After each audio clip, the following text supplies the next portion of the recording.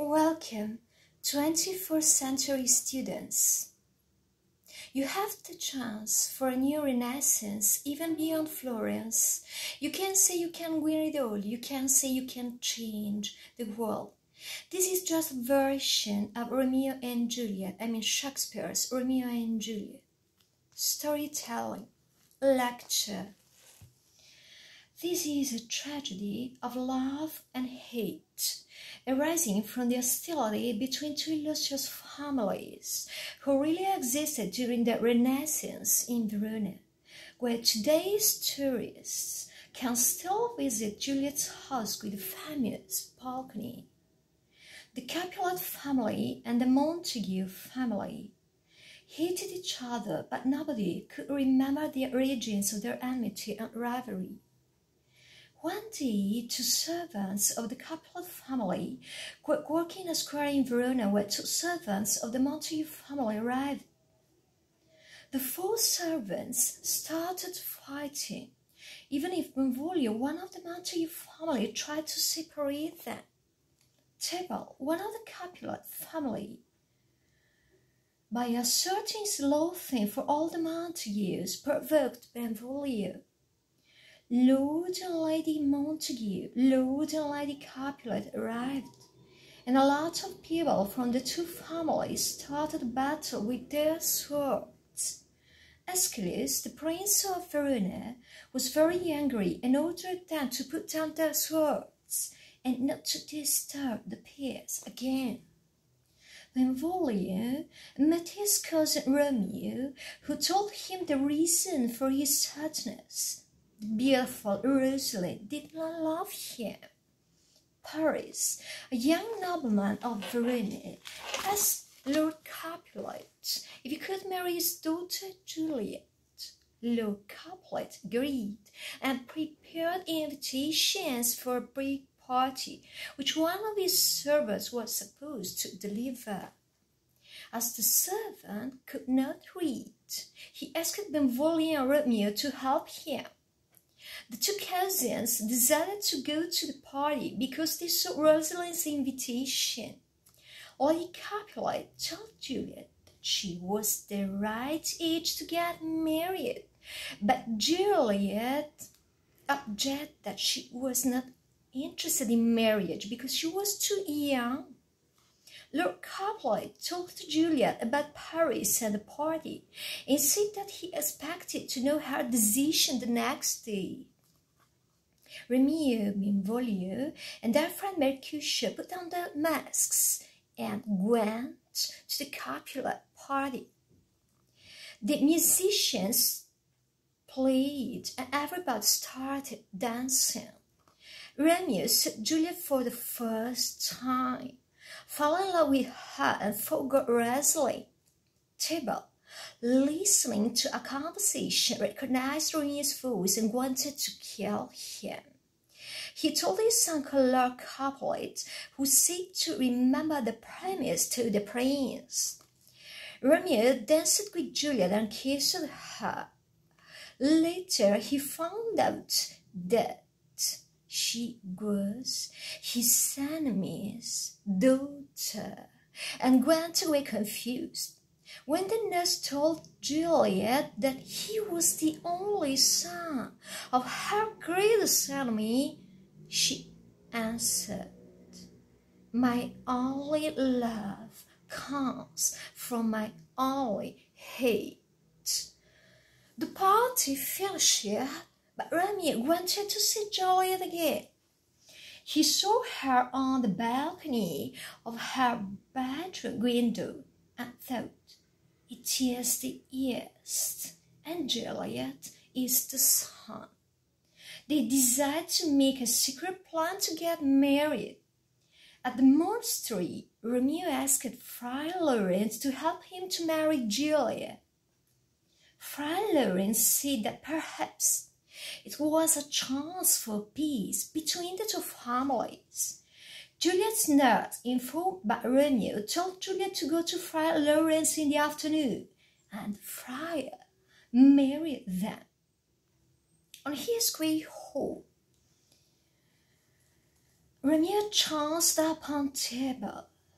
Tybalt challenged Romeo to a duel, but Romeo did not accept the challenge. Mercutio defied Tybalt, but was stabbed by the Capulet, and before dying, he said, "Apply on both your houses." Romeo killed his best friend's murderer. The prince knew that Tybalt had slain Mercutio, and Romeo had assassinated Tybalt. To revenge his friend and so, he banished Romeo from Verona. Romeo had to leave Verona and never return to avoid the death penalty. The nurse informed Juliet of the bloody and violent events.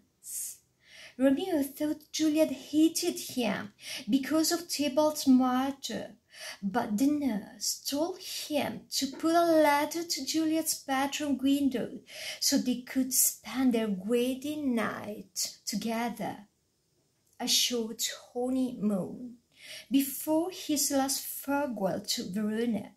Lord and Lady Capulet told Paris the truth about Juliet's sadness, but obviously they did not know the real reason why she was grieving, and they postponed the arranged wedding to the following Thursday. At dawn, Romeo had to escape. Juliet cried, and her mother tried to soothe her by talking about the arrangements of the wedding party. But Juliet still refused to marry Paris. So her father gave her no choice, the marriage or out of the house forever. Juliet had a husband, but the nurse suggested she should forget Romeo and marry Paris. Juliet went to see Friar Lawrence, where she met Paris, who called her "my lady and wife," and then left her to her confession. Friar Lawrence explained to Juliet dangerous plan.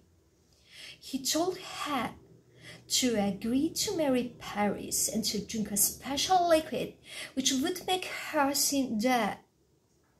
Then he sent Friar John to Mantua with a message for Romeo and Juliet. A bit afraid, drink the potion the night before the wedding. The next morning, everybody thought she was dead, and after the funeral she was put in her family tomb.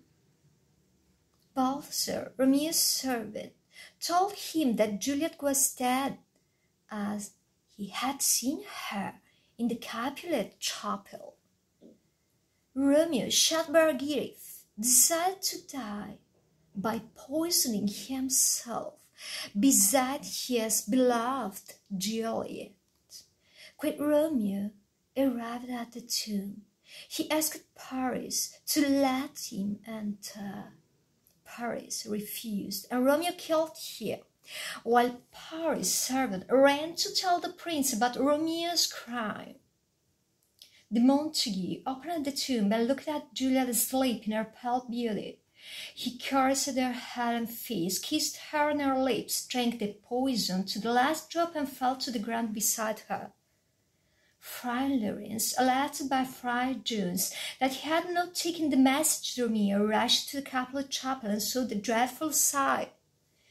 Paris bowed outside, and when he went downstairs with a torch, Romeo's corpse and the empty bottle near Juliet, who was waking up after 42 hours. Friar Lawrence, desperate at the loss of his friend, exclaimed, "Destiny has changed my plan. Romeo is dead, dead." And he changed, he went out of the tomb, beseeching Juliet to go away from there. Juliet did not follow him, and she stabbed herself with Romeo's dagger. Later, Paris' servant returned, discovered the dreadful tragedy, and informed the two families. The Prince of Verona called Capulet the Montague family, showed that the garrison scene of the love scopes, the result of their hate and spoke. You must learn love from Romeo and Juliet's love sacrifice. So Lord Capulet said to Lord Montague, Brother Montague, give me your hand. The hate between the two families shaped into love.